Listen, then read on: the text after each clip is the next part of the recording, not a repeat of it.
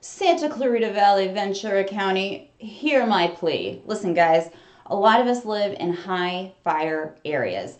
I know because I live in a high fire area here in Santa Clarita.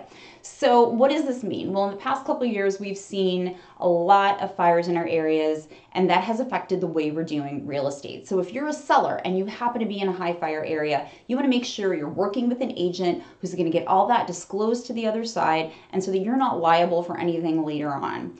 If you are a buyer, I want to make sure that I know those areas that are high fire areas because we want to do our due diligence and research your insurance and what those payments are going to be before you ever put an offer in on that property. That way everyone's staying safe. If you have questions, you want to know if you're in a high fire zone, call me. I'm your girl in real estate, Charity Jones.